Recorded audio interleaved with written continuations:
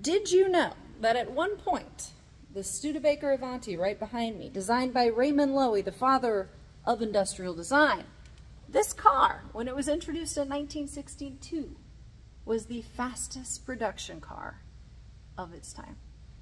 What other cars were going around at that time? Who did it beat?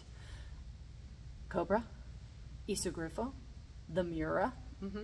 Now, the Avanti, the R3, which was, you had the Paxton supercharger on there, producing 335 horsepower. Behind me is the R2 that did 290 horsepower.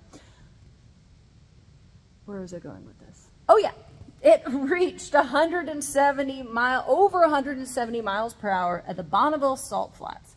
And it didn't just stop there. It also took and broke 29 world speed records. Did you know that?